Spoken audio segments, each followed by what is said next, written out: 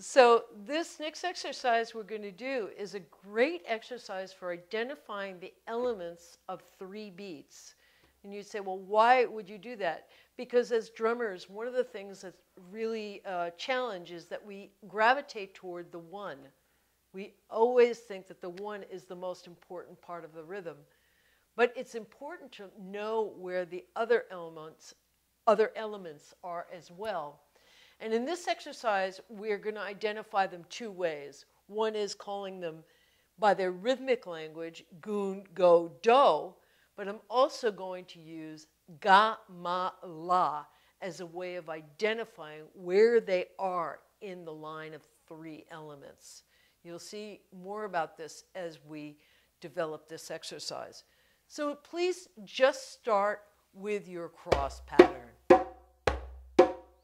Now, one thing you can do that's helpful is you can look at your hands on the drum. You'll see that every time you play the goon, your hand moves toward the center, right? Goon, goon, goon, goon. Now, when you start on your right hand, the first go is on your left. Go, do, go, do. Then the go-dos switch. If you're starting on your left, the first go-do is on your right.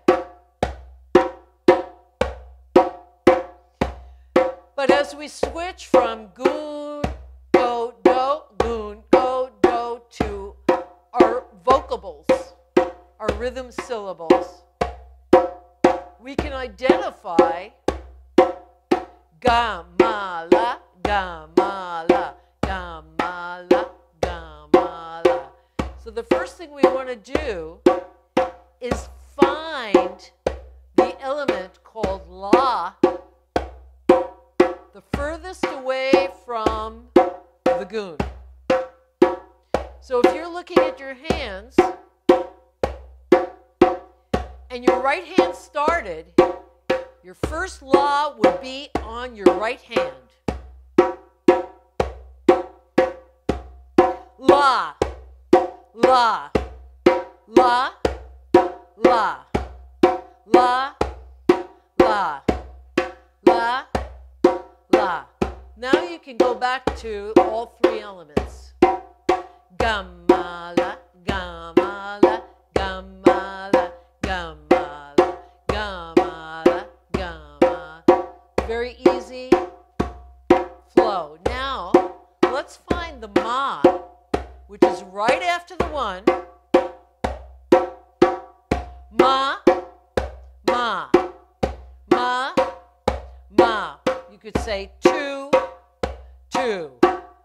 Ma, ma. And then once you found that element, please go back to all 3. Ga, ma, la, or 1, 2, 3, or goon, go, do, goon, go, do. Now, obviously, the next one, if we're traveling back from the la to the ma, is the ga, which is our 1. So let's visit the ga. Very easy to find. Ga, ga. It's where our bass note is. Ga, ga, ga, ga, ga, ga, ma, la, ga, ma, la. The last part of our exercise is to find the la before the 1. Before that right hand starts, there's a la because this rhythm is never ending. See if you can find it.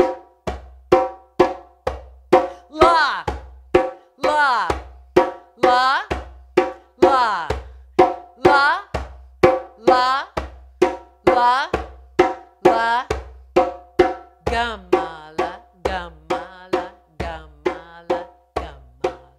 The next thing I suggest is that we practice fading out. The fade out is a really magical thing. It's where we take the rhythm that we're hearing and start to make it softer and and softer.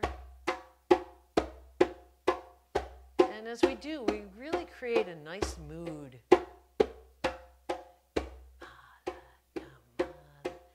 As you just allow your movements to get softer and softer, you could imagine that this is like music fading out into the background, going further and further out into the sunset. It also allows you to start to control the difference between playing loudly and playing softly. And as you start to get softer and softer on the drum, see if you can feel the rhythm more clearly from your inner rhythmic voice.